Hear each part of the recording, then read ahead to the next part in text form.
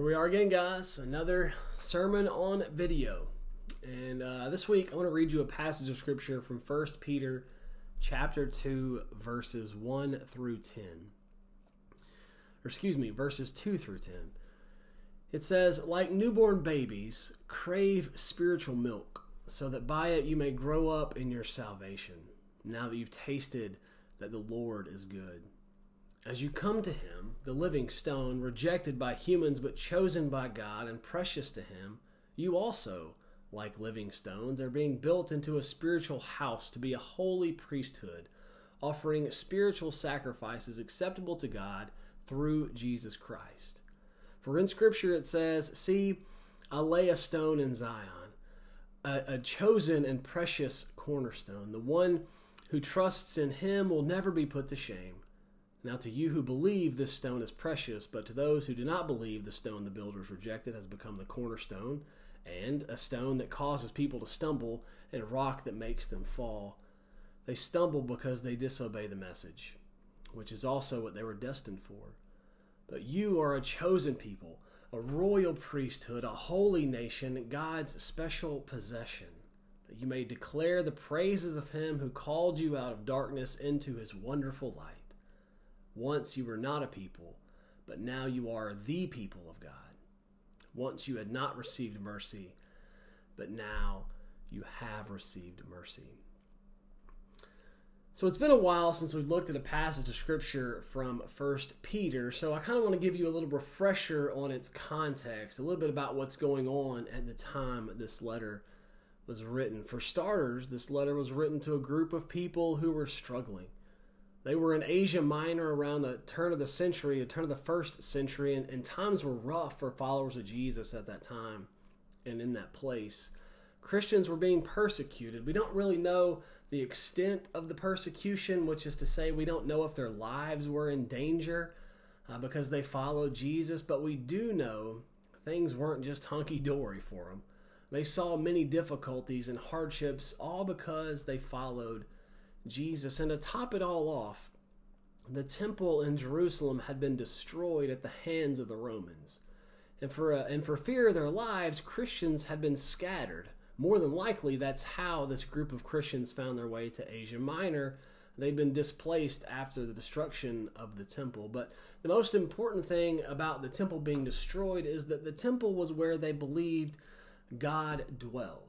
So with the temple gone, in their eyes, or the eyes of many, there was no place for God to dwell on this earth. God had no home, nowhere to stay here on earth.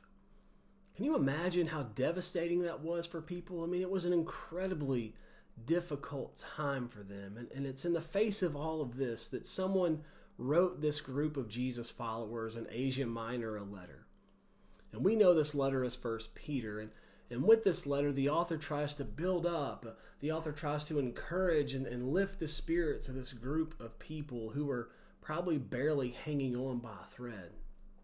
And a part of that letter is what we're looking at this morning. And in it, the author starts by telling this group of people to crave spiritual milk, just like a newborn baby, so that they may grow in their salvation because they have tasted and know that the Lord is good. He then tells them to come to Jesus, the living stone, who was rejected by humans but chosen by God and precious in God's sight. The author then tells this group of Christians that they too are living stones being built into a spiritual house, and through Christ is actually the cornerstone on which their spiritual houses are being built. And for those who believe, that cornerstone, Christ, is precious. But for those who don't believe, that stone becomes a stumbling block. They stumble over the very message that was intended for them. And finally, the author closes by reminding his audience that through Christ, they are a chosen people, a royal priesthood, a holy nation, God's special possession. He reminds them that God has brought them out of darkness and into his very own marvelous light. And then at the very end, the author reminds this group of Christians that once they weren't a people, but now, through Christ, they are in fact the very people of God. They are the people of God. What a beautiful reminder for this group of early Christians, a group of people that were struggling so badly.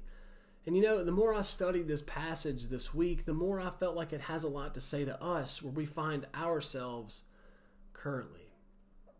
First of all, like newborn babies, we are to crave spiritual milk. In the same way that babies need milk, we need God. In the same way that milk contains everything a baby needs for life, God is all we need spiritually. Let me say that again. In the same way that babies need milk, we need God.